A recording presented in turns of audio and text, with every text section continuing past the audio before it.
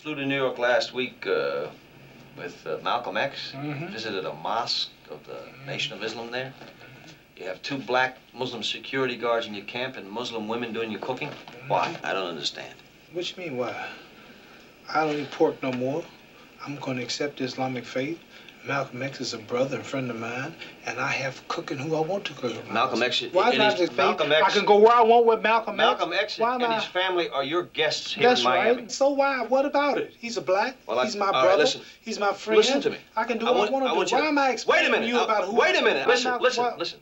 I want you to fire the guards and the cooks, persuade Malcolm X to get out of town, and go on radio and TV tonight and tell the American people, tell them that you have no connection with the Muslims. Why? Just because it's a fight? Just because I'm going to make some money? You think I'm going to deny the Muslim faith, which I love and I'm going to accept? You think I'm going to deny Elijah Muhammad, the great leader for the black people in America? You think I'm going to deny the friendship of Malcolm X? You're not a Muslim yet. I'm going to be one. Well, I'm going to tell you something. You're not one yet, and you'll make over $400,000 in this fight, plus the chance. Hold it, you making money plus too. The chance to you make making money too. You We're wouldn't be both in making it. money. You can give me $4 million. I'm not going to deny my faith. You have a chance to make millions if you win the title. I'll compromise if that's the case. What's the I'm compromise? not going to deny my religion.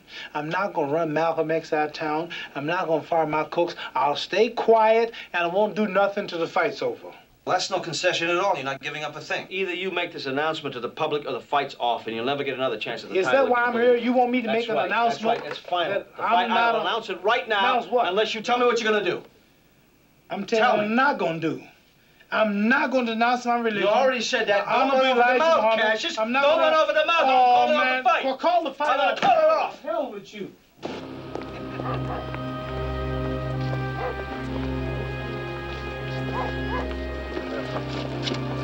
At least you get to meet my people 2 days ahead of time. They weren't coming to Friday. Oh, good. I want to meet your mother. Yeah, she'd like to meet you, too.